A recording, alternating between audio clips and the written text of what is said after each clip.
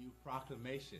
What wise men, great men, medical men, professional people have not been able to do, God will do it. All those things that are forgotten, you've forgotten strength, you've forgotten power, you've forgotten revelation. Everything you said, I had a dream long ago, and I thought, this is what I will do. I've forgotten now. Your forgotten vision will come up again. Passion will come up again. Revelation will come up again. New life will come up again in your life in Jesus' name. Only Christ Jesus has the power this new year. An unforgettable encounter beckons. We are connecting to the God of wonders this new year for salvation and deliverance. Welcome GCK to Asaba, Delta State, Nigeria, January 26th to 31st, 2023. 1600 hours GMT daily and global Sunday worship at 0700 hours GMT.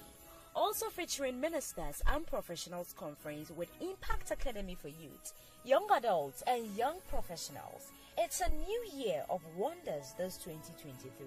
From the Niger Delta, the oil of anointing will be transported by satellite and all our social media links to over 150 countries of the world. Join the teeming GCK audience as the man appointed by God, the convener of GCK, Pastor Dr. W.F. Kumuyi, connects the world to an unforgettable encounter with the God of wonders. Glorious music ministrations by choirs from nations across the world, with guest music ministration by Jonathan Lee. Darkness gone. Premature death cancelled. Yours is now to reap the benefit. GCK, the gospel to every creature. Praise the Lord. Rise up and pray to the Lord that the Lord will prepare our hearts for the Bible study tonight. Everybody rising up quickly. Talk to the Lord in prayer and pray that today the Lord will reach out to your heart, speak to you, and that your heart will receive the word of God. That the seriousness, the dedication, the devotion expected of real disciples of Christ, wanting to learn, wanting to hear, wanting to know, and wanting to obey the word of God, that the Lord himself will give you such a heart that will receive the word of God. And you will not allow the word of God to fall to the ground. Every word, every statement, every verse that is read, every explanation, every application will touch your heart, touch your soul, and do something very definite in your life. Pray that the Lord will give you the heart of a disciple, the heart of a learner. That God will give you the grace to be doers of the word, so that the blessing of obedience will be upon your life. In Jesus' name we pray. Heavenly Father, we thank you for our Bible study. Thank you, Lord, because you brought us together for something great and something good. You reveal your mind, your word, your will to everyone here tonight. In Jesus' name. As you revealed yourself to Nebuchadnezzar, and then you reveal the deep interpretation of the word of the dream unto Daniel. Oh Lord, make yourself plain and clear, well known, even here tonight in Jesus' name. That the darkness in our heart, the confusion in our mind, and all the things that are not tied or revealed, that tonight you dissolve all the doubts. You take all the confusion away. That your light will come and dispel every darkness away from us in Jesus' name. Shine the light to every heart. Show the way to everyone. Direct the path of every child of God in Jesus' name. Take our sorrows away. Take our confusion away. Take our weaknesses away. Make us strong by the teaching of the word of God. And Lord, we pray you prepare us for that coming glory. That Lord, this day more grace will come to us. And then will prepare us in godliness for glory. Thank you, Lord, because we know you have answered. In Jesus' name we pray. Thank you very much. We can sit down. I welcome you to the Bible study tonight. It's always a joy to see so many people around on a Monday night like this. And for those who are joining us by satellite or internet or whatever, we welcome every one of you, and we pray that this will be a memorable night for every one of us in Jesus' name. By the way, we're coming to Daniel, and this is Daniel chapter 2. You've been hearing about dreams in the Bible. You've heard about the dream of Joseph. That was just a dream pertaining to one man. You've heard about the dreams of other people like Abimelech. And that was a dream pertaining to one man and his family. Here we come to the greatest dream that was ever recorded in the Old Testament. The greatest dream that God ever gave to a man. And that God that gave him also provided an interpreter that will recover the dream, that will give the interpretation of the dream to Nebuchadnezzar. It is a dream that concerned not only Nebuchadnezzar, not only Babylon, and not only the kingdoms of that time, but that will pertain to the kingdoms of the world until the coming of Christ. This dream sweeps across the centuries and the millennia, thousands of years from the time of Nebuchadnezzar until the time of the coming of the Lord Jesus Christ. A very great dream, a significant dream that has a great meaning that no Christian should be ignorant of. We're coming back to Daniel chapter 2. I'm going to start from verse 1.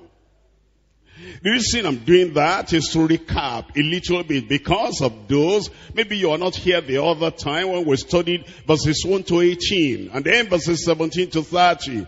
I want to just review a little bit for you to understand so that we can make a connection between what we're doing today and what we learned the other time. Chapter 2 verse 1, in the second year of the reign of Nebuchadnezzar, Nebuchadnezzar dreamed dreams wherewith his spirit was troubled and his sleep brake from him. He had a dream like he never had. He had a dream like no man ever had in the whole world. And then he forgot the dream. It broke his heart. It frightened him. It alarmed him. He didn't know the meaning of the dream. If you look at verse 5, the king answered and said to the Chaldeans, the thing is gone from me. I just know I had a dream, and I know it was an awesome dream, a frightening dream, a kind of dream that makes you panic, that makes you tremble, but it's gone away from me. If ye will not make known unto me the dream with the interpretation thereof, ye shall be cut in pieces, and your houses shall be made a dunghill. Maybe you don't understand that. I was talking to the wise men of Babylon. He said, you have been trained to dissolve doubts. You have been trained to remove difficulties. You have been trained to solve problems. Now, here is the greatest problem I ever had, and now you must give me the solution to the problem. They said, okay, this is difficult. This is impossible. Nobody can do this. And then he said, if you don't do it, I'm going to punish you by death. Now you wonder why he became so serious. It was that kind of seriousness that made him eventually to be able to get the interpretation. Whenever you have a problem, if you don't care about the problem, nobody else will care. If you are not concerned about the problem, nobody else will be concerned. But it is when you care, when you are concerned, and you really passionately look for the solution, then you'll get the solution in verse 11. And it is a rare thing that the king requires, and there is none other that can show it. before the king, except the gods whose dwelling is not with flesh. Those wise men told him, they said, King, this is rare. Nobody ever asked another person to recover or to rediscover the dream that he had lost. Nobody ever asked the man, because no man can reveal anything like this. Only those people that have the gods, the spirits of them, can do this. In verse 16, then Daniel went in and desired of the king that he would give him time and that he would show the king the interpretation. Daniel was a prepared man. Daniel was a man that God had prepared to be able to solve problems. And so he went to the king and said, King, I'll show it to you.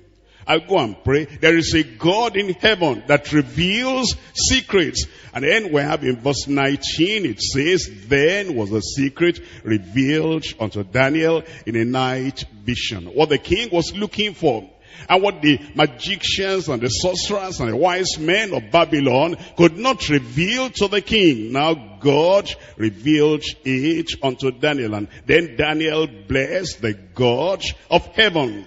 In verse 27, Daniel answered in the presence of the king. He now went to the king. He wanted to tell the king, what you are looking for, I found it.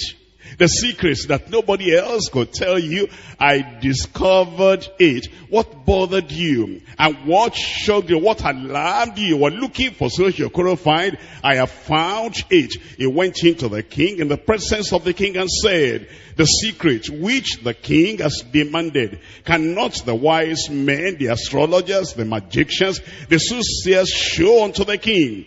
But there is a God in heaven. There is a God in heaven. Remember that when you have a problem that seems difficult, there is a God in heaven. Remember that when you're looking for something you have lost and nobody could recover it for you. Remember, there is a God in heaven. Remember, in the days of confusion, in the days of trouble, in the days of trial, in the days of travail, when it appears that you have no friend who can help you, remember, when everything seems impossible for man, there is a God in heaven. No more confusion, and no more darkness, and no more panic, no more fear, because we have a God in heaven who is going to solve all our problems. In verse 28, but there is a God in heaven that revealeth secrets, and maketh known to the king Nebuchadnezzar what shall be in the latter days. Thy dream and the visions of thy head upon thy bed are these. And then he went on to tell the king what he had forgotten, to reveal what was covered up. The forgotten dream brought the unforgettable Daniel. I want to tell you that Babylon will never forget Daniel. In fact, the children of Israel will never forget Daniel. And then even the church today, as we study the book of Daniel, how can you forget Daniel? And what brought that man out was a problem. I want to tell you that problems produce prayer warriors. How would Daniel have prayed? How would Daniel have showed the prophetic gift? It was a problem that raised up the man. Problems produce prophets.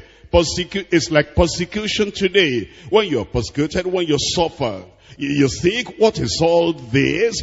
Well, you need to understand that it is that persecution. It is a problem that will strengthen you in the inner man. The problems will drive you to the Lord. And when the problems drive you to the Lord, you're able to become what you couldn't have been without the problem. We say it this way, suffering strengthens saints. Suffering strengthens saints. Just like problems produced prophets. And it was the problem of this man of Nebuchadnezzar that made Daniel to come out, and then God revealed unto him the great things concerning the future kingdoms to come.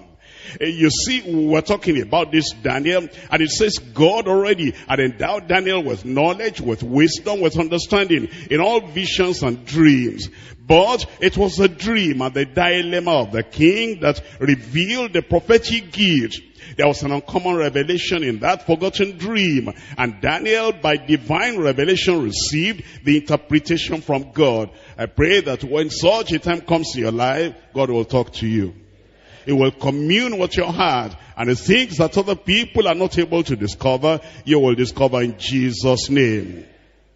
It reveals that he is the dream we're looking at today, reveals a number of things. Number one, the development of the kingdoms of the world. Number two, the decline of the kingdoms of the world. Number three, the deterioration of the kingdoms of the world. Number four, the decay of the kingdoms of the world. Number five, the displacement. One kingdom giving way to another kingdom. The displacement of the kingdoms of the world. Number six, the disintegration of the kingdoms of the world. And then number seven, the final destruction of all the kingdoms of the world. This dream reveals the successive kingdoms of the Gentile world and their ultimate collapse, the dissolution of all earthly and man-made structures is inevitable. Anything that is built on man inevitably, finally, will collapse, will perish. That's why a child of God will not put his heart, his mind, all his focus, all his attention on the things of this world. We're told in Psalm 62, verse 10. Psalm 62, we're looking at verse 10, the latter part of verse 10. It says, if riches increase, set not your hearts upon them. Nebuchadnezzar should have known the kingdom that he had, the power that he had, the authority that he had, all those things eventually will be displaced and destroyed. Therefore, he shouldn't have set his heart on them. And the Lord is telling us the same thing in 2 Peter chapter 3. 2 Peter chapter 3, we're reading from verses 10 and 11. Don't put your mind, your heart on the things of this world. They don't last. They'll eventually be destroyed. But the day of the Lord will come as a thief in the night, in the which the heavens shall pass away with a great noise, and the elements shall melt with fervent heat. The earth also, and the works that are therein shall be burnt up. Seeing then that all these things shall be dissolved, what manner of persons ought ye to be in all holy conversation and godliness? The inward thoughts of the people of the world is as if their houses will continue forever, as if their kingdoms will continue forever, as if their palaces will continue to all generations. Nevertheless, man being in honor abideth not. He is like the beasts that perish. This their way is their folly. Nebuchadnezzar, a king who was even referred to as a king of kings in Daniel chapter 2 verse 37. He should have known, but he had exalted thoughts about himself, and that kingdom eventually perished. We're looking at Daniel chapter 2 verse 29. This is what he was thinking about before the revelation came to him in the dream. As for thee, O king, thy thoughts came into thy mind upon thy bed, what should come to pass hereafter? And he that revealeth secrets maketh known to thee what shall come to pass. He thought that his glory will be unending, will be irreplaceable. But God revealed to him that whatever is built on men will eventually collapse. This dream of Daniel chapter 2 was to hide pride from the king of Babylon, from the wise men of Babylon, and from all the kings of the Gentile world. The dream is for the encouragement of God's covenant people, for the encouragement of all believers in Christ from generation to generation. Why do we say it's for the encouragement of God's people? It's to remind us that no matter how long or how strong sinners may be, and no matter how long they may rule and reign, Christ shall be the King eternally, forever and ever. I thought you'll say amen. Tonight we're looking at this study, and we divide the study. The study itself is the unmistakable interpretation of an uncommon revelation. The unmistakable interpretation of an uncommon revelation. We divide the message to three parts. Number one, the dream and the description of Gentile kings. The dream and the description of Gentile kings. Number two, the decline and displacement of Gentile kingdoms. Those Gentile kingdoms, that is the kingdoms of the world. How they will decline and how they will be displaced. Number three, the disintegration and destruction of Gentile kingdoms. We'll come to number one. Number one, the dream and the description of Gentile kings. Daniel chapter 2. We're reading from verse 31. Thou, O king, sawest, and behold, a great image. This great image, whose brightness was excellent, stood before thee, and the form thereof was terrible. In verse 32, this image's head was of fine gold, his breast and his arms of silver, his belly and his thighs of brass, his legs of iron, his feet parched iron and of clay. Thou sawest till that his stone was cut out without hands, which smote the image upon his feet that were of iron and clay, and brake them to pieces. Then was the iron, the clay, the brass, the silver, and the gold broke into pieces together, and became like chaff of the summer threshing floor. And the wind carried them away, that no place was found for them. And the stone that smote the image became a great mountain, and filled the whole earth. Verse 36, this is the dream. This is the dream. Can you see how certain Daniel was? Because it was not Daniel that had a dream. It was King Nebuchadnezzar that had a dream. And King Nebuchadnezzar had forgotten. But you know that if you had something and then you forget, if somebody brings it up, you remember, say, yes, that's it. Before Nebuchadnezzar even responded, Daniel said, the head of that image is gold, and the breast is of silver. And then it goes on and on until you get to the feet, iron and clay. And then Daniel said, O king, this is the dream. This is unmistakable. That's an assurance that he had, that God had actually spoken to him. God revealed the secret thoughts in the king's heart, and his forgotten dream. He revealed everything to Daniel. Because if you look at the passage, you are going to find that word reveal so many times. He revealed deep and secret things. That's verse 22. He knows what is in darkness. That's verse 22. There is a God in heaven that reveals secrets. That's verse 28. And then it says, of a truth it is, Nebuchadnezzar said, that your God is a revealer of secrets. The revealed dream is of eschatological significance, revealing what shall be in the latter days, what shall come to pass hereafter. As Daniel spoke about the dream, he said, O king, can I tell you what you saw? You saw a massive, imposing, terrifying statue in the form and shape of a man appearing before you in your dream.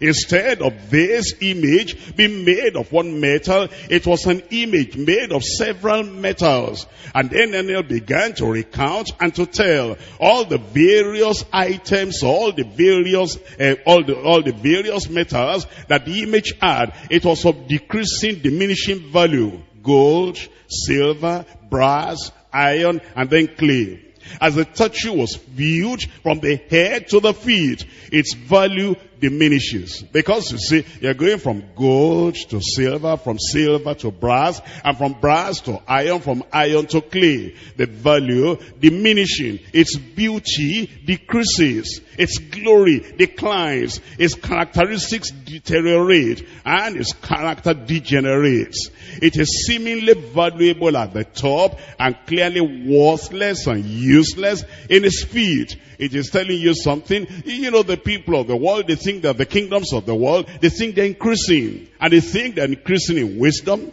They're increasing in beauty. They're increasing in knowledge. But this revelation is showing us that man is not becoming better. And the kingdoms of the world are not becoming better. They are becoming worse. They are decreasing and diminishing in their value. And then Daniel said the form thereof was terrible. It was terrifying. It was awesome. It was frightening. This colossal human form, a top-heavy statue of depreciating metal, stood on weak feet of iron mixed with clay.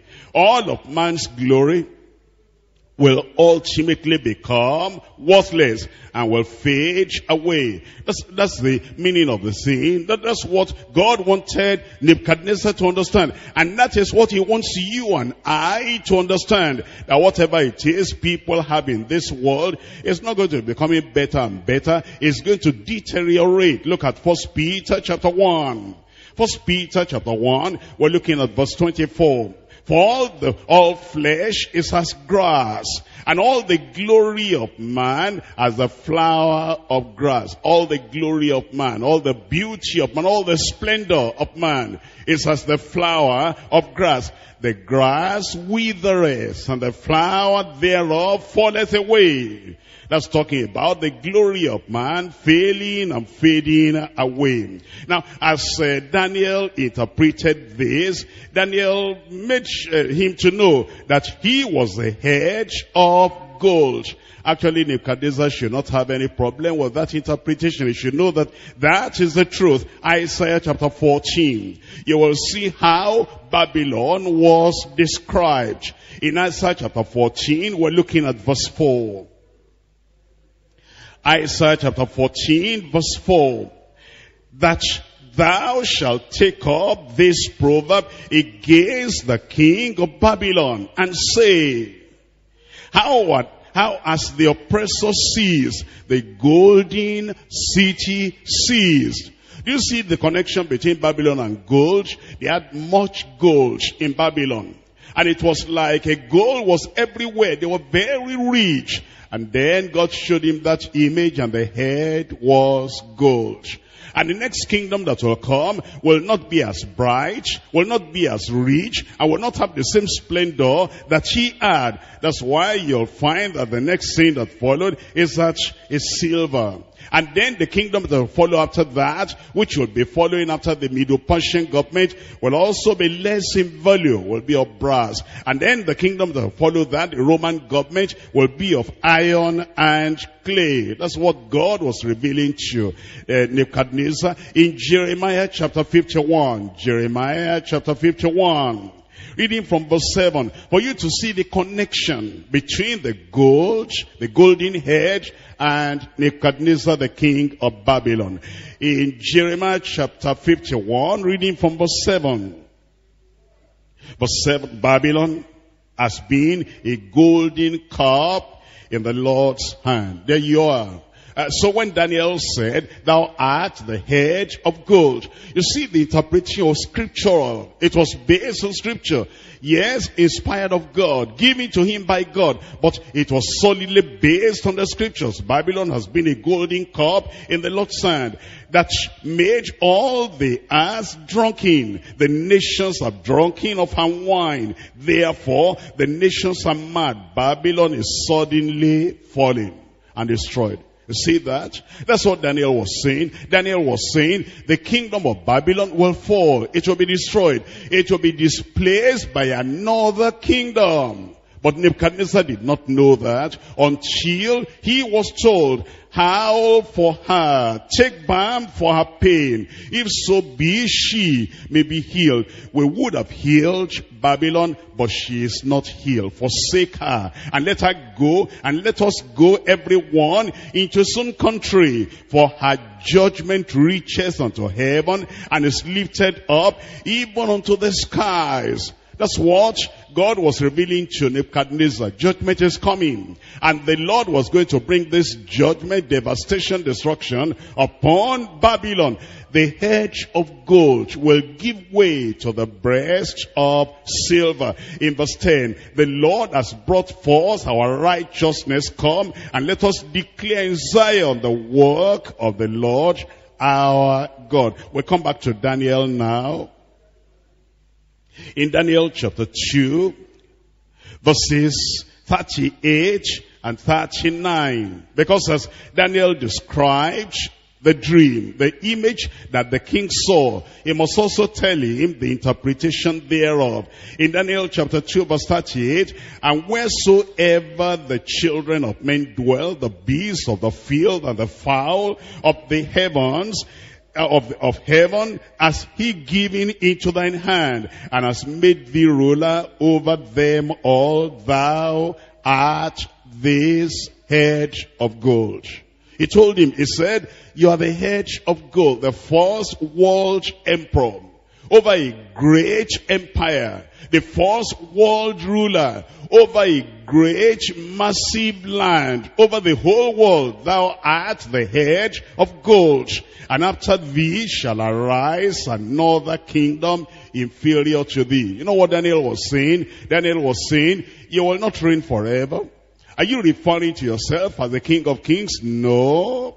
Are you referring to yourself as the ultimate, the final, the eternal one? The one that is there will never, never die. No, it cannot be. You are going to die. You are going to be destroyed. Your kingdom is going to be displaced, because after thee shall arise another kingdom inferior to thee. Oh, you say you are the most powerful and you're superior to everybody. Oh yes, the inferior kingdom will come. And that less valuable, the worthless one, the inferior one will come and even destroy your kingdom. After thee shall arise another kingdom inferior to thee, and another third kingdom of brass, which shall bear rule over all the earth. The same earth you are ruling now, Nebuchadnezzar, another king will come, another kingdom will come and rule over that. We're looking at Daniel chapter 10. Daniel chapter 10, I'm reading from verse 20. Then said he, knowest thou wherefore I come unto thee now? Will I return to fight the prince of Persia? The Medo-Persians, those were the people that took over from Babylon. And then the Medo-Persian people did not also retain it forever, because we're told in verse 20, and when I am gone forth, lo, the prince of Grecia shall come. And here what Daniel was revealing to this man, Nebuchadnezzar, number one, Babylon. Number two, the Medo-Persian Empire. Number three, the Grecian Empire. Then number four, that is the kingdom of iron and clay. That is the Roman government. We're looking at Daniel chapter 11. Daniel chapter 11, I'm reading from verse 1. Also I, in the first year of Darius the Mede, even I stood to confirm and to strengthen him. And now will I show thee the truth. Behold, there shall stand up yet 3 kings in Persia, and the 4th shall be far richer than they all, and by his strength through his riches shall stir up all against the realm of Grecia. And a mighty king shall stand up that shall rule with great dominion and do according to his will. What we're learning here is that God was warning this man, Nebuchadnezzar, and was telling him, you are the head of gold, you are going to be destroyed. That is the dream. That is the description. Before I go to point number 2, I need to ask a question. Did Nebuchadnezzar understand? Yes, I think he understood, because he now understood this was the dream. Did he follow up? Did he follow through? Did he obey? Did he submit himself? Did he humble himself after hearing that? The answer is no. He heard, and like many people that hear the truth of the word of God, he did not profit by what he heard. Why do we say that? Look at Daniel chapter 3. Daniel chapter 3, verse 1. Nebuchadnezzar the king made an image of gold. Nebuchadnezzar the king made an image of gold. What does that mean? You know, when God showed that dream to Nebuchadnezzar, the image was of gold, of silver, of brass, of iron, of clay. And then he said, I can do something better. I can improve on that. And then he made an image totally of gold. He did not get the message. He wanted to be worshipped. He wanted to be exalted so high. And the message that Daniel gave him and said, you're going to be destroyed, you're going to be displaced, and you're going to get out of the scene. Another inferior kingdom will come and take over from you. He said, thank you, Daniel. That's the dream I had. I accept what you have said. I believe what you have said, but I'm going to go my own way. That's what some people do, that after they have got the revelation of the word of God, and the time they are hearing, they seem to accept, they seem to believe, but then they don't walk on it. And then we're told in verse 6, and whosoever falleth not down and worshipeth shall the same hour be cast into the midst of a burning fiery furnace.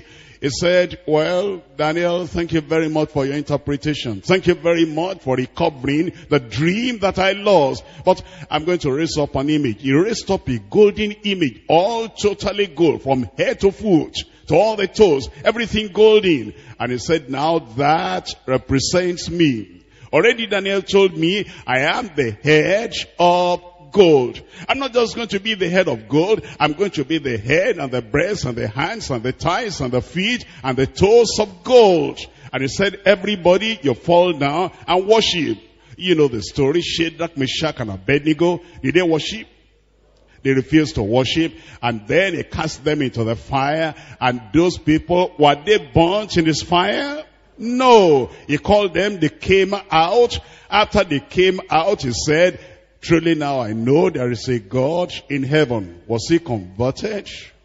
Was he changed? Just because he said there is a God in heaven, you know, his pride was still there. You know, it's like many people, they study the Bible, they hear the interpretation, they even make some confession about what they have heard. And yet, there is no internal change, inward change. It is not just to hear. It's not just to listen. It's not just to know. It is to have that word turning us around, transforming us, and changing our lives. Look at him now in chapter 4 verse 30 and verse 31. The king spake and said, is not this great Babylon that I have built for the house of the kingdom by the might of my power and for the honor of my majesty? While the word was in the king's mouth, there fell a voice from heaven, saying, O King Nebuchadnezzar, to thee it is spoken, the kingdom is departed from thee. You see that? He didn't learn a lesson. By the way, why did God give him the dream? And whenever God gave such a dream to people, whether in Bible days or in the days in which we live, why does God give the dream? Let's look at Job chapter 33. In Job chapter 33, I'm reading from verse 14. So, and why are we hearing the word of God? Why are we studying about this dream? Why are we studying about the interpretation of the dream? Here is the reason. Job 33 verse 14. For God speaketh once, yea, twice, yet man perceiveth it not. In a dream, in a vision of the night, when deep sleep falleth upon men, his slumberings upon the bed, then he openeth the ears of men and sealeth their instruction. Here is the purpose, verse 17. Here is the reason, verse 17. Here is the reason why God gave him the dream, verse 17. That he may withdraw man from his purpose.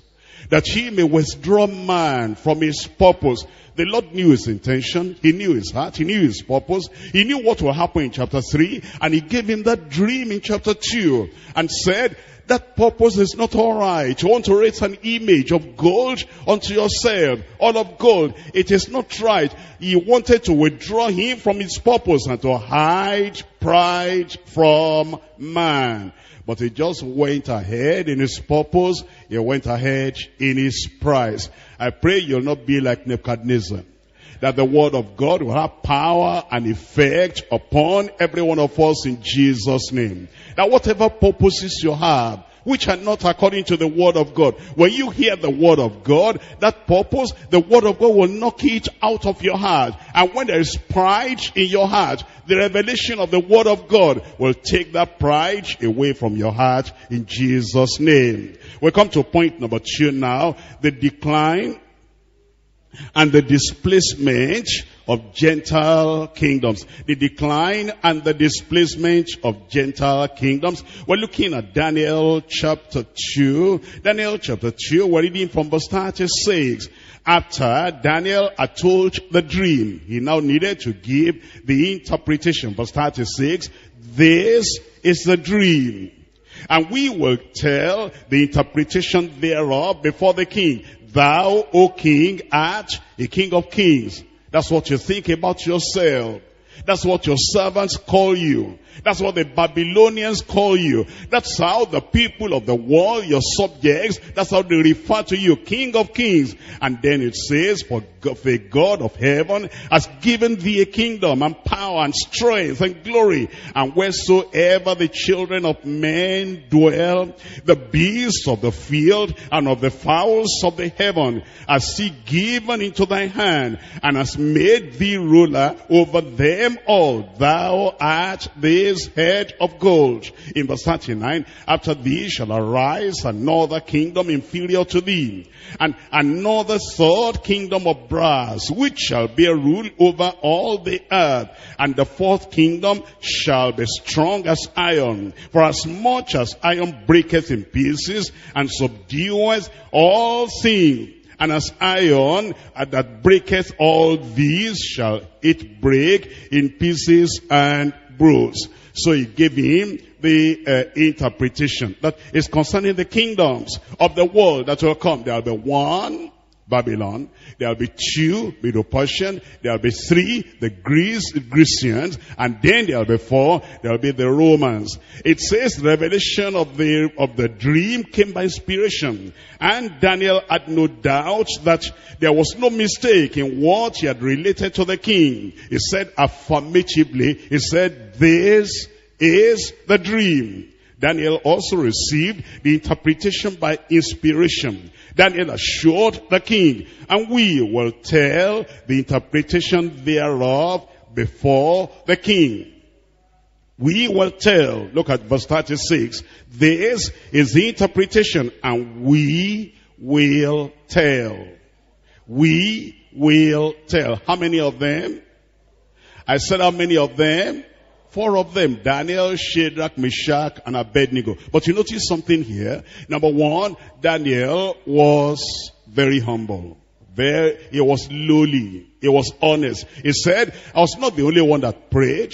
I was not the only one that recovered the dream. I was not the only one that, did everything, and I was so great that God revealed this. No, I was not the only one. We will tell the interpretation before the king. I'm just a spokesman for the rest of us.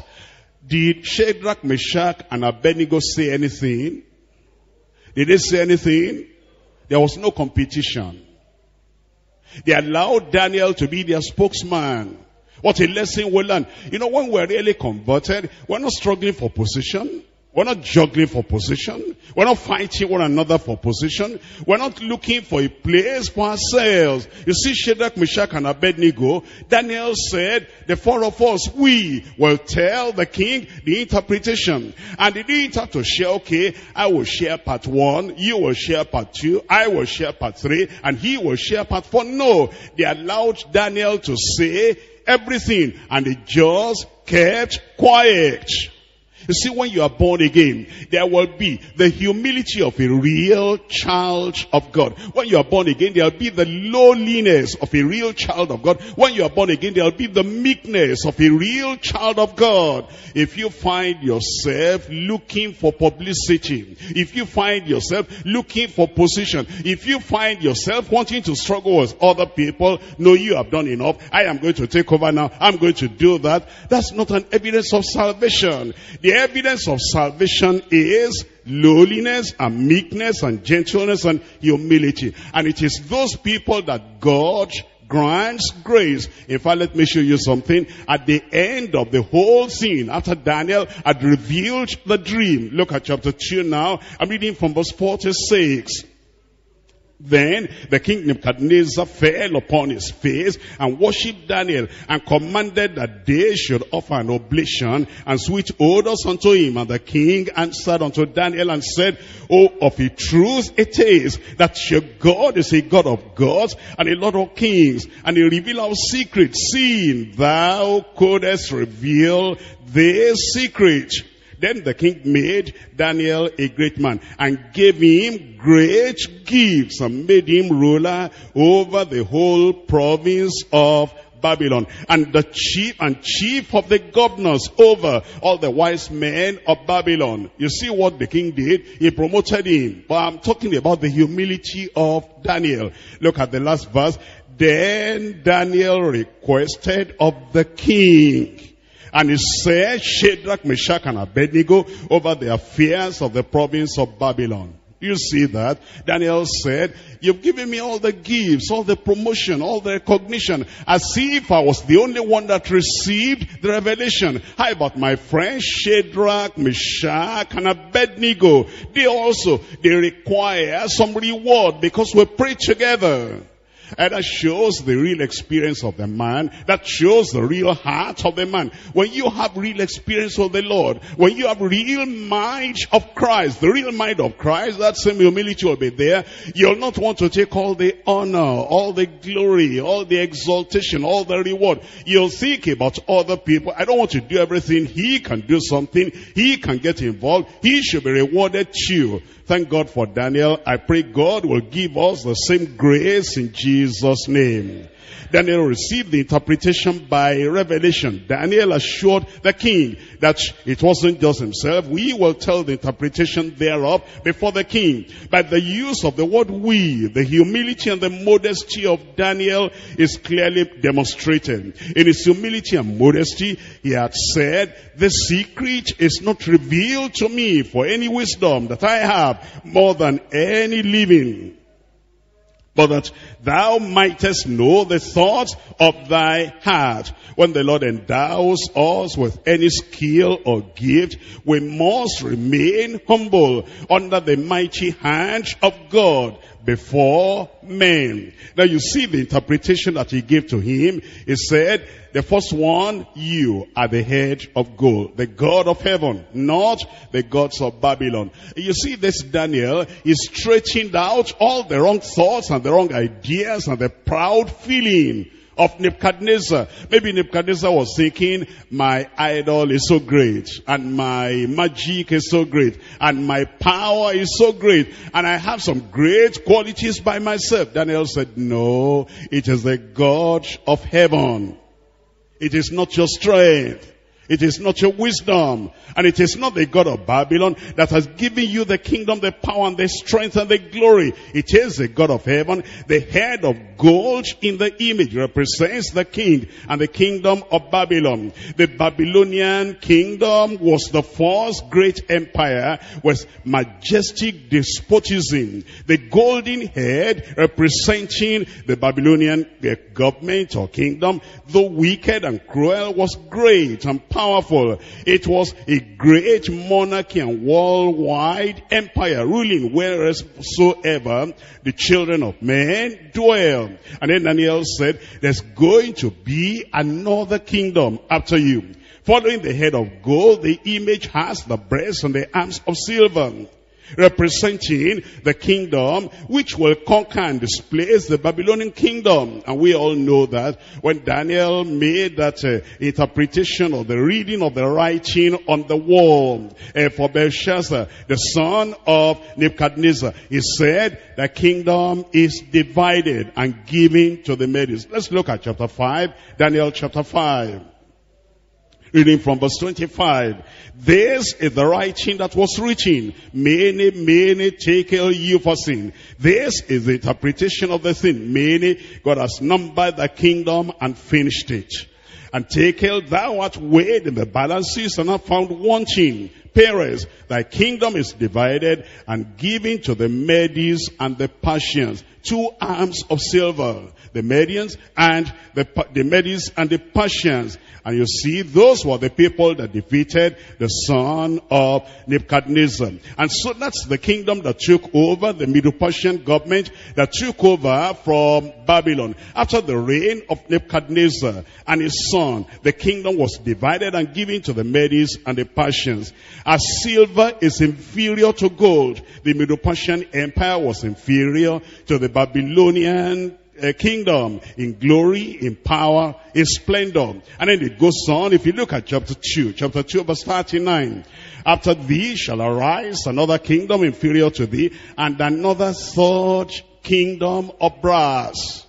Babylonian government, Babylonian kingdom, number 1. Medo-Persian government, Medo-Persian kingdom, number 2. And now, the next one, the Grecian government or kingdom, that will be number 3. This is referring to the Grecian empire, whose king was Alexander the Great. Greece followed Medo-Persia as a world empire. We've read that already, but because it may be new to you, let's read that again. That after the Medo-Persians, then you have Greece. That's in Daniel chapter 10, verse 20. Then said he, knowest thou wherefore I come unto thee? And now will I return to fight the prince of Persia. And when I am gone forth, lo, the prince of Grecia shall come. This Alexander the Great was the emperor of the Grecian empire. He insisted that he should be called the king of all the world. And the fourth kingdom shall be as strong as iron. Let's look at verse 40 now of Daniel chapter 2. Daniel chapter 2, we're looking at verse 40. And the fourth kingdom shall be as strong as iron. For as much as iron breaketh in pieces, and subdueth all things, and as iron that breaketh all these, shall it break in pieces and bruise. Referring to the Roman Empire, which subdued the Grecian Empire. This was the last great monarchy to oppress the world. This fourth kingdom, the Roman government or the Roman kingdom, was the last. It was to last not only until Christ's first coming, but until the time of the Antichrist, till the second coming of Christ. The stone will smite and smash the feet of iron and the whole image. And let's look at it from verse 41. Whereas thou sawest the feet and toes, part of potter's clay and part of iron, the kingdom shall be divided.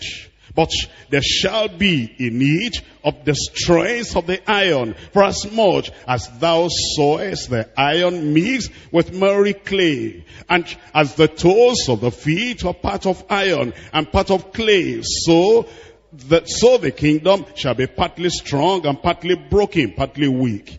And whereas thou sawest the iron mixed with clay, they shall mingle themselves with the seed of men. But they shall not cleave one to another, even as iron is not mixed with clay. Verse 44. And in the days of these kings shall the God of heaven set up a kingdom which shall never be destroyed. What kingdom is that? The kingdom of Christ. That is, the kingdom of Babylon that's gone And the kingdom of the Medo-Persians, that's gone. And the kingdom of the Grecians, that's gone. And the kingdom of the Romans also will be destroyed. But the kingdom of Jesus will never be destroyed. In verse 44, in the days of these kings shall the God of heaven set up a kingdom which shall never be destroyed, and the kingdom shall not be left to other people, but it shall break in pieces and consume all this kingdom, and it shall stand how long? Forever. I'm going to ask you a question now. Suppose you are in the position to interpret the word of God to a man like Nebuchadnezzar, who wants to be so exalted. He doesn't want a rival. He doesn't want anybody to take over. And he has great power. And if you said whatever he didn't like, he could throw you into the fire. And you are then called to come and tell him his dream and the interpretation. What kind of boldness will you have? What kind of courage will you have to be able to look at him face to face and to be able to say, thou art the head of gold, and that another kingdom will come that will displace you. You'll be destroyed. Another one will come, will be destroyed. Another one will come, will be destroyed. Then there'll be a final one. And then my Lord, my God, my Christ, my Savior, my Redeemer, Jesus Christ, the very Son of God, he will come and replace you all. And the kingdoms of this world shall become the kingdom of our God and of his Lord. And he shall reign forever and ever. Would you be able to have such boldness, such courage to declare the truth of God? That's the kind of thing we're learning from Daniel. He was a courageous man. And we need to learn this from Daniel. Number one, those of us who are preachers, those of us who are declaring the word of God, we come before our congregation. And there are some people there that may be new. There are some people there that may not want us to mention this or mention that or mention that. There are some people there that may squeeze or frown or have an angry look against us. How will you be able to stand? That's what we're learning from Daniel. What do we learn? Number one, we learn from Daniel's faithfulness. Daniel's faithfulness. We're looking at Daniel chapter 2. Daniel chapter 2, verse 21. And he changes times and the seasons. He removeth kings and setteth up kings. He giveth wisdom unto the wise and knowledge to them that know understanding. He stood before Nebuchadnezzar and said, Nebuchadnezzar, there is a God in heaven. He removes kings, and soon you are going to be removed. He was faithful. That was the truth. And he told the truth without fear, without favor. Number one thing the Lord wants us to learn from Daniel. We who are preaching, we must have Daniel's faithfulness. Number two, he had forgetfulness of himself. Forgetfulness of himself. When you rise up to preach, when you rise up to declare the word of God, when you rise up to give a testimony, when you go before people to win souls or to talk to them about Christ, if you are conscious of yourself, if you are conscious of what they think about you, if you are conscious of the kind of name they will give you after your message and after your declaration, after your proclamation, you're not going to be faithful to God. Number two, you will have Daniel's forgetfulness of self. We're looking at verse 30. In verse 30, but as for me, the secret is not revealed to me for any wisdom that I have more than any living, but for their sakes that shall make known the interpretation to the king, and that thou mightest know the thoughts of thy heart. Number one is faithfulness. Number two is forgetfulness. Number three is forthrightness. It was forthright. He said it the way he ought to say it. He didn't cover it up. He didn't mellow it down. He didn't adjust it. He didn't modify it. Forthrightness. If we are going to be used of God, if we are going to declare the mind of God, we must be forthright and say what needs be said. And we don't call sin by a beautiful name, we don't call sin by another name that will not be offensive to people. Be forthright and declare the word of God. We're looking at verse 38. In verse 38, it says, and wheresoever the children of men dwell, the beasts of the field and the fowls of heaven, as he given into thine hand, and has made thee ruler over them all, thou art this head of gold. It was like Nathan talking to David. Thou art the man. He said, you are the head of gold. But you know, gold does not go on forever. You know, in that image, you are going to be replaced. Forthrightness, you tell the truth. And you tell that truth in a forthright way, straightforward manner. And you're not a confused preacher. And you're not confusing people. You're not a cowardly preacher. You're a courageous preacher declaring the truth unto the people. Number 4, the fearlessness of Daniel. Daniel's fearlessness. Number 1 is faithfulness. Number 2 is forgetfulness, forgetting himself. Number 3 is forthrightness. Number 4 is fearlessness. Look at verse 39. And after thee shall arise another kingdom inferior to thee. Nebuchadnezzar, I know you don't want to hear this. I know that this is not what you want to hear. You want to continue forever. But I'm here to tell you there's going to be another person that is going to replace you and displace you and destroy the kingdom of Babylon. The fearlessness. That's what the Lord has told us. If you're going to be a real preacher of the truth, you don't look at the faces of the people. You're not afraid of the people. Jeremiah chapter 1. I'm reading Jeremiah chapter 1. I'm reading from verse 7. When the Lord calls us to declare his mind, his will, his word of salvation, the way of salvation to people, you declare it without fear, without favor. Jeremiah chapter 1 verse 7. But the Lord said unto me, say not, I am a child, for thou shalt go to all that I shall send thee. Whatsoever I command thee, thou shalt speak. Be not afraid of their faces, for I am with thee to deliver thee. And says the Lord, you will not be afraid. I said you will not be afraid. You know, if you're afraid, you'll compromise. The fearful person will not be able to preach sound doctrine.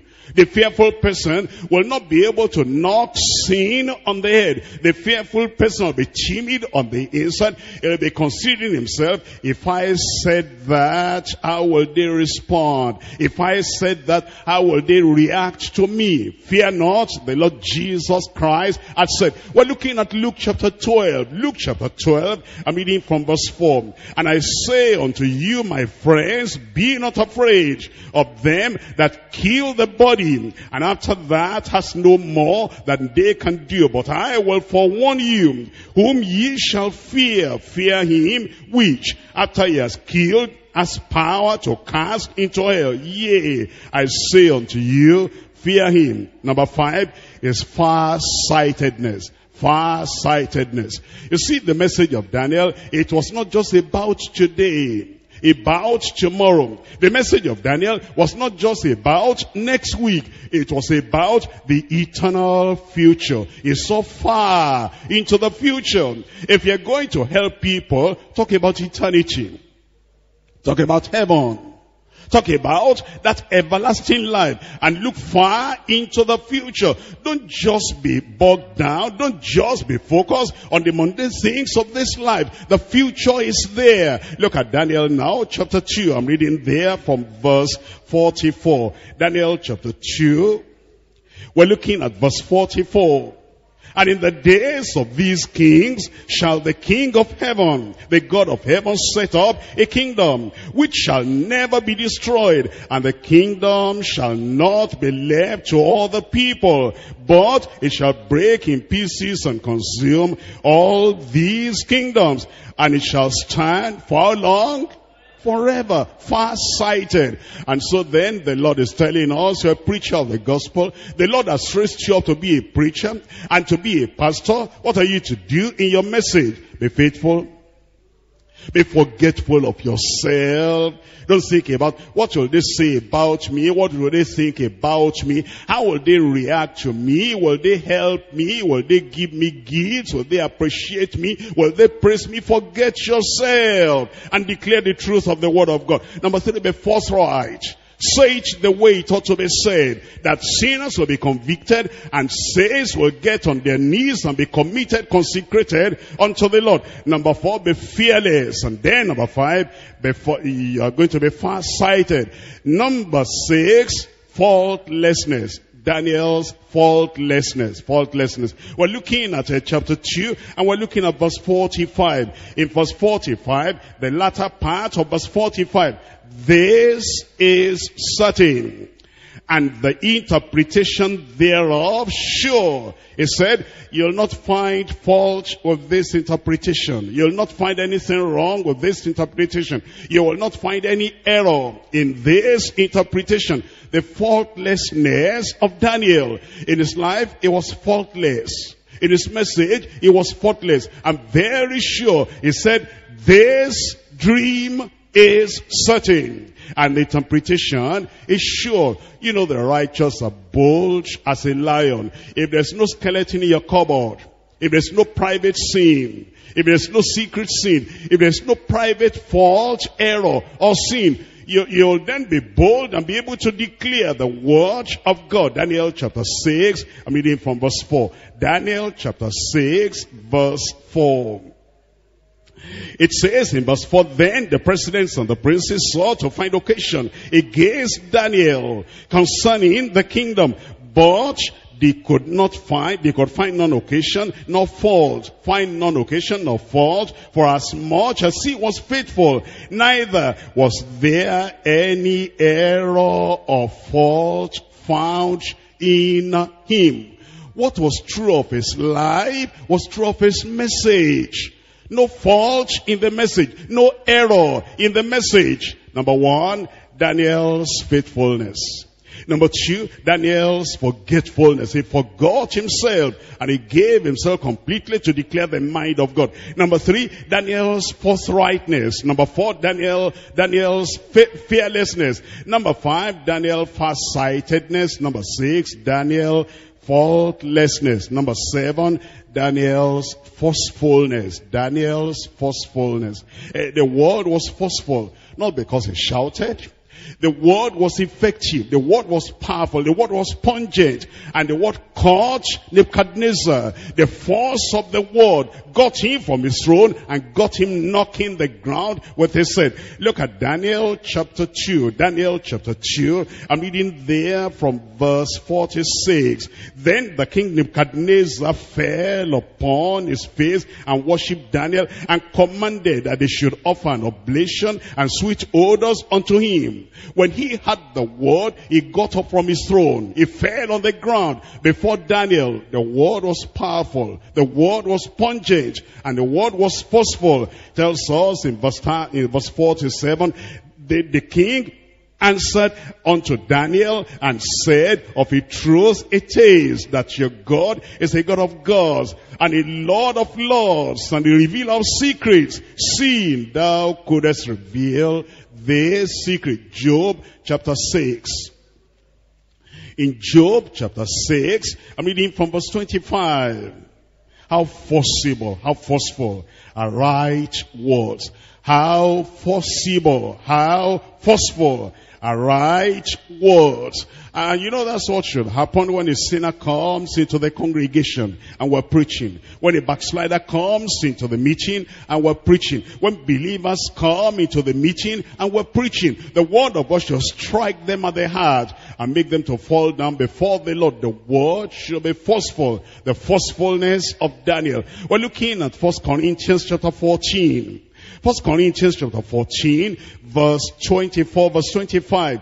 But if all prophesy, and there come in one that believeth not, and one unlearned, he is convinced of all, he is judged of all.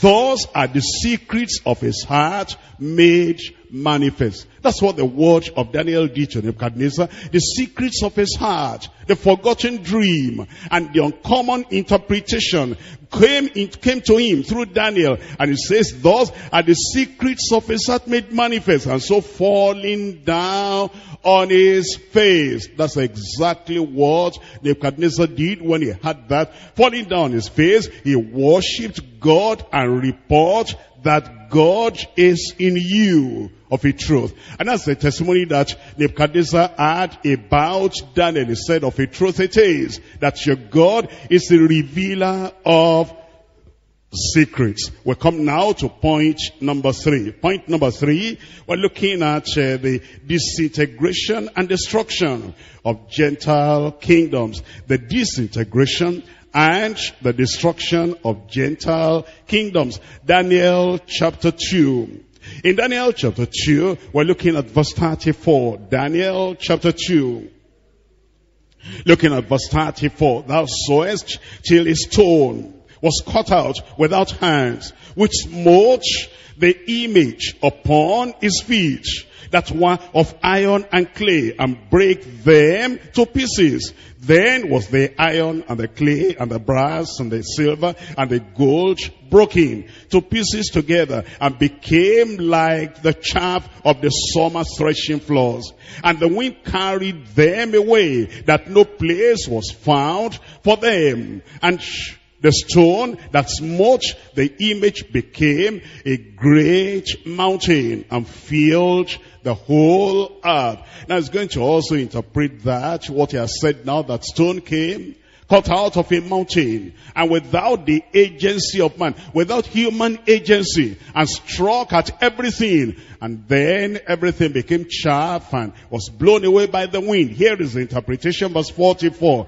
And in the days of this king shall the God of heaven set up a kingdom which shall never be destroyed, and the kingdom shall not be left to all the people, but it shall break in pieces and consume all these kingdoms, and it shall stand, and it shall stand forever. For as much as thou sawest that the stone was cut out of the mountain without hands, and that it brake in pieces the iron, the brass, the clay, the silver, the gold, the great God of heaven has made known to Nebuchadnezzar the king what shall come to pass hereafter.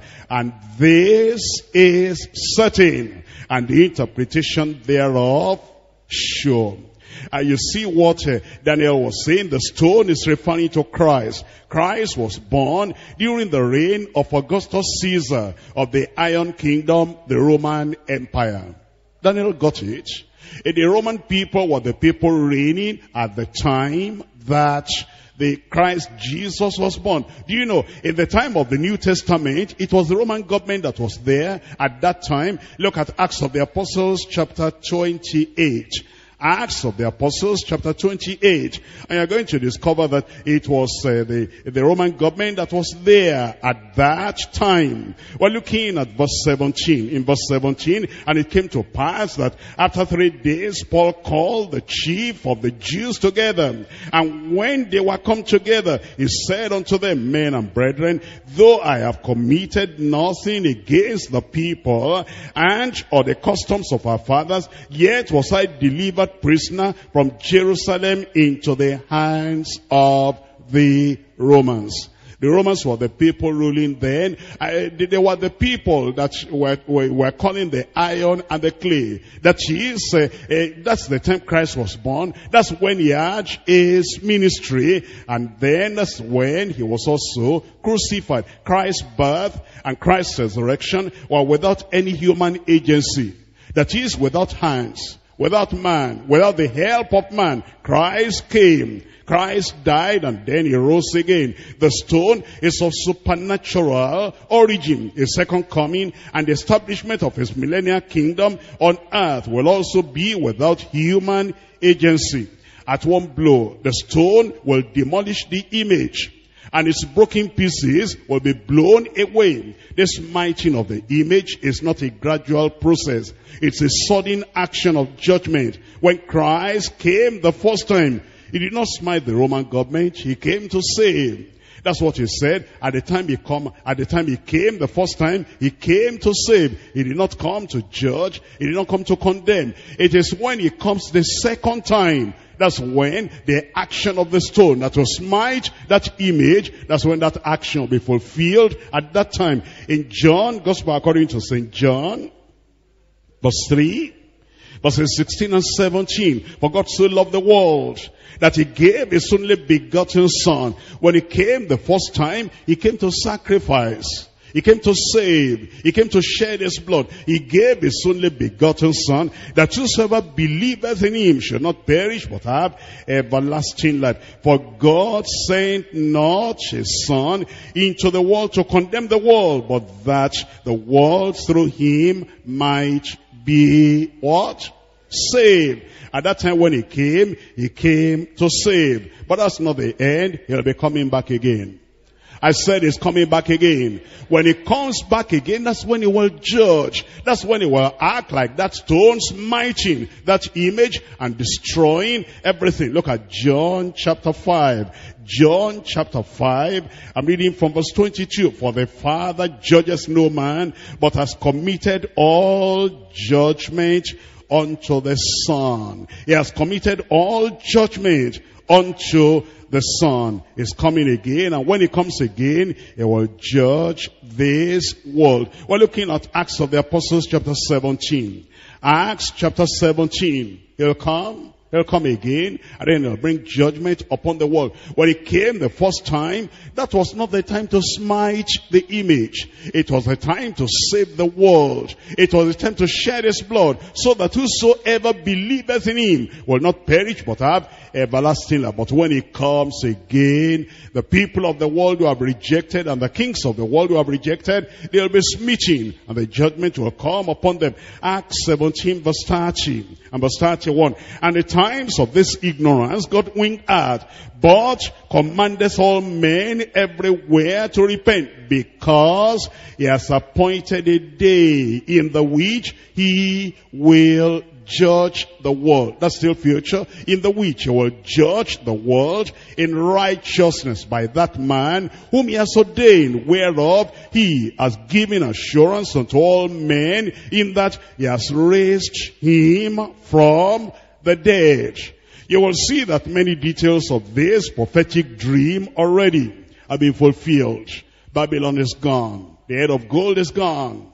Then you understand that the silver, that's gone. The Medo-Persian government, that's gone. And then, you know, the brass, that is the kingdom of the Grecians, that is gone. But now it remains another part. The final blow, the final destruction, and the final displacement, and the final establishment of the kingdom of Christ, when he shall reign and reign forever. That is still to come. I believe that at that time when he comes to reign, you will be there, I will be there. And we shall reign with the Lord in Jesus' name. Revelation chapter 17 verse 14. Revelation chapter 17. We're looking at verse 14. And these shall make war with the Lamb. That is all these kingdoms we're talking about. And when Christ comes, they try to fight, because they already know from prophecy, and they know from the interpretation of this dream, that when Christ comes, he's going to smite them. Therefore, they will put forth an opposition. They will make war with the Lamb. And the Lamb shall overcome them. I said the Lamb shall overcome them. For he is Lord of lords and King of kings, and they that are with him. Who are those people? We are the people. They are called and chosen and faithful. Revelation chapter 19 verse 11. And I saw heaven opened, and behold a white horse, and he that sat on him was called faithful and true, and in righteousness he does judge and make war. His eyes were like a flame of fire, and his head were many crowns, and he had a name written that no man knew but he himself. And he was clothed with a vesture dipped in blood, and his name is is called the word of God. And the armies which were in heaven followed him upon the white horses, clothed in fine linen, white and clean. And out of his mouth goeth a sharp sword, and with it should smite the nations. You see that word there, smite. It shall smite the nations, and it shall rule them with a rod of iron. And he treadeth the winepress of the fierceness and the wrath of the Almighty God. And he has on his vesture and on his thigh a name written, read it with me, King of Kings and Lord of Lords. That's Jesus Christ is coming again. Those kings of the world, they are his enemies. He'll fight them and destroy them. We are the servants of Christ. We are the children of God. We are the followers of Christ. We will be with him. We'll reign with him forever and ever. When that stone smites that image and they are all destroyed, we in glorified bodies will be with the Lord Jesus Christ, ever to be with our Lord. To be with him, we must be born again. If you are born again, I rejoice with you, we'll be with Christ. You'll be there, I'll be there. And our joy shall never end in Jesus' name. We'll rise up and talk to the Lord, that the Lord will keep us faithful. And the Lord will keep us with him, that we'll never go away from the Lord. We're waiting for that coming glory, that blessed glory. What the Lord will do, we're waiting for him. Open your mouth and talk to the Lord in prayer. All that we have learned today, don't be like Nebuchadnezzar. Don't be like Nebuchadnezzar that heard everything and learned everything. And then in the following chapter, he still went ahead and then he made an image of gold and said they should worship that image of God. Don't be like that. Hear the word of God and yield to the word of God and surrender to the word of God. Let the word of God you have heard hide your purpose from you, your former purpose, a wrong purpose, a sinful purpose, all the things you had in mind before. Cancel that and bury that and come in submission to the King of Kings and to the Lord of Lords. And then let it hide pride from you. Let it hide pride from you. That's how the word of God, the study of the word, that's how it will profit you. That the word will hide our purposes from us, will hide pride away from us. And then you surrender to the Lord. So that when the Lord comes, he will not fight against you, because you are not fighting against the Lord. You say, Lord, I yield myself to you. Lord, I surrender myself to you. Lord, I consecrate myself to you, body, soul, and spirit. I give myself completely unto you. That's how the word of God will profit us, will benefit us.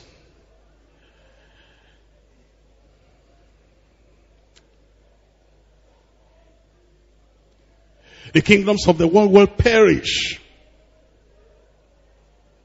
No matter how powerful they are, no matter how mighty they are, no matter how rich they are, of gold, of silver, of brass, of iron, they will perish. But only those who lean upon the Lord, only those who stay with the Lord, will live forever and ever and reign forever and ever with him.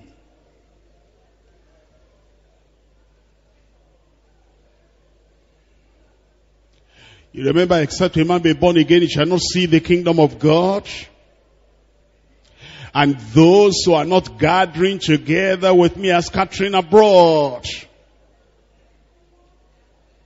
Be a follower of Christ, not an enemy.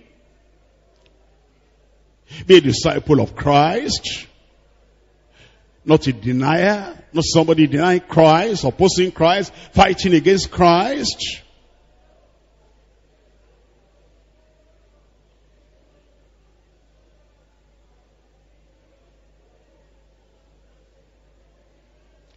The sinful world will be judged on the final day, with their kings and priests and princes and all the people. That stone will smite them in judgment. Come out from among them, be a child of God. Come out from among them, be a saved soul. Turn away from your sin. Turn away from your evil. Be washed and cleansed, the blood of Jesus, the cleansing blood of the Lamb. Surrender to Christ Follow after Christ. Live for Christ. Live for His glory.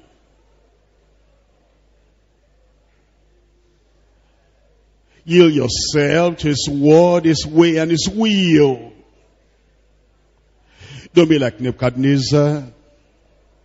He heard. He knew it was the truth. He even said so. He said, Daniel, now I can tell. Your God is a revealer of secrets. But the word he had did not profit him. His will was not broken. His pride was not taken away. His heart was still haughty. He waited until judgment came. You are not like that.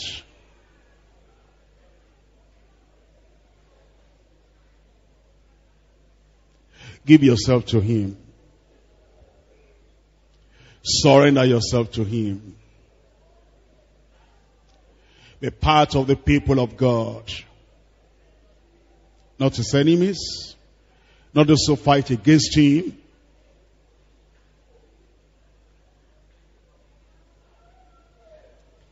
And you have seen Daniel. You've seen how Daniel declared the word of God to that haughty king.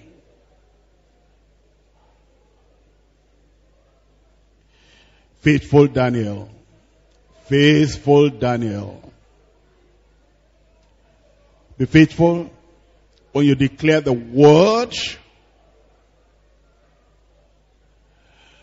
None of your hearers will be as wicked as Nebuchadnezzar. No member of your congregation will be as fierce, as cruel, as wicked, as dangerous, as diabolical as Nebuchadnezzar.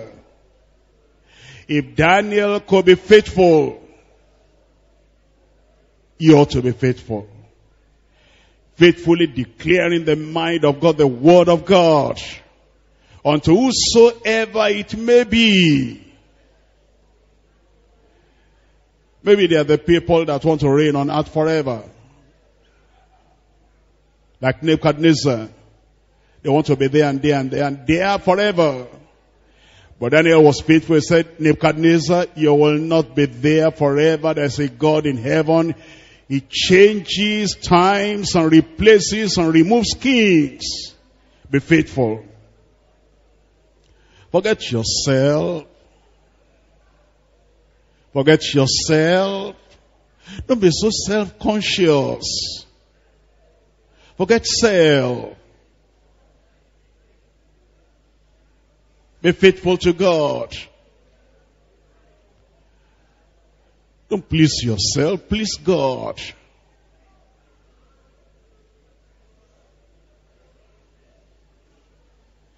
It's those who are too conscious of themselves that are watching the people before they preach. They're the people who cannot say the right thing at the right time to the people before them. They're afraid. You want to have some honor, some appreciation, some praise of men. Forget yourself and declare the truth as it is. Be like Daniel, be forthright. Look straight at your congregation, at the person you're witnessing to. Be forthright.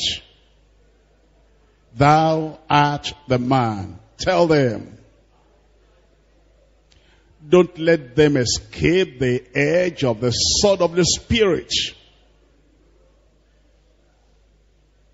He was fearless. He was fearless. Do you remember when he spoke to Belshazzar? Said, thou art weighed and found wanting. Your kingdom is divided. Turned to the Medes and the Persians. fearless. Fearlessly declaring the word of God, the gospel. I am not ashamed of the gospel of Christ. For it is the power of God unto salvation to everyone who believes, to the Jew first and then to the Greek. Be far-sighted. Look far into the future. Talk about eternity. Talk about heaven. Talk about hell. Talk about Christ's eternal kingdom. Not just about prosperity. That's just for now. Not just about money. That's just for now. Not just about the mundane things of this world. That's just for now. Be far-sighted. Look beyond the things of this world. Talk about the coming of Christ. Readiness for that coming. Preparation for that coming. And be faultless. Faultless in your life. And faultless in your message.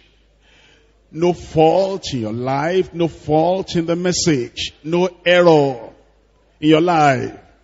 No error in the message.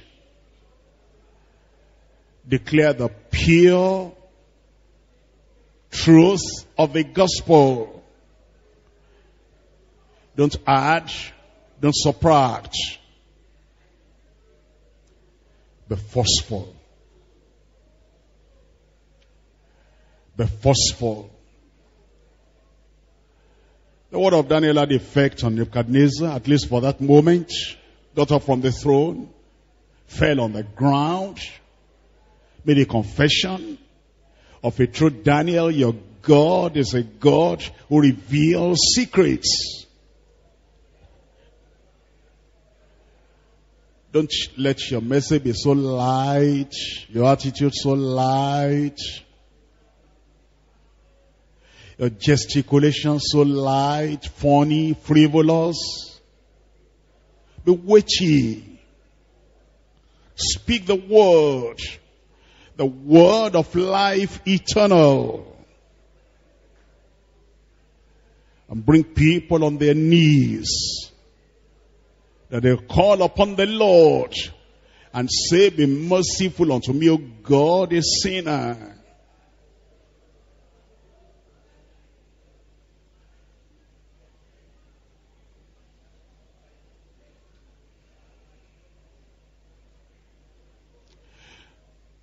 It's when you surrender your heart, your will, your mind, everything to the Lord. That's when you'll stand steadfastly in the will of God. And you'll not be afraid of what men say, how men view you, what men think of you. Your mind will be to be faithful to God. The things of this world don't last. Don't set your mind on them. Riches, wealth, thrones, kingdoms, honor, position, power, possession. They don't last. Eventually they'll be destroyed. Where will you be at that time? When the world is on fire. When the things of the world melt away, where will you be? Be wise. Prepare to meet the Lord your God. Make sure you have the witness of the Spirit of God in you, that you are truly born again. For except a man be born again, he cannot see and he cannot enter the kingdom of God. Be sure you have that holiness without which no man shall see the Lord. Let your heart, your life be saturated with the word of God. And follow peace with all men and holiness without which no man shall see the Lord. And keep on doing the will of God, the word of God. Keep on in the work of God. Occupy till I come. Don't let your love wax old. Don't be one of the foolish virgins. Be a wise virgin. Waiting for the Lord. Getting ready for the coming of the Lord. Prepared when the Lord shall come. And watch and pray. Watch and pray. Don't be caught in the spirit of this world.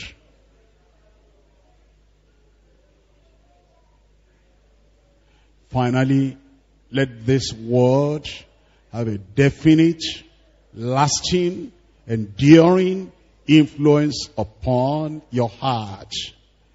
Don't let the effect be as the morning dew that vanishes away. Don't be like Nebuchadnezzar. Be like Daniel. Be humble as Daniel was humble. Holy as Daniel was holy. Meek as Daniel was meek. You remember Shadrach, Meshach, and Abednego in the study? They didn't struggle for position, for publicity.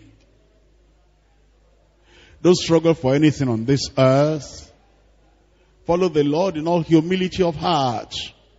And leave whatever He gives, whatever He takes away, leave that in His hand.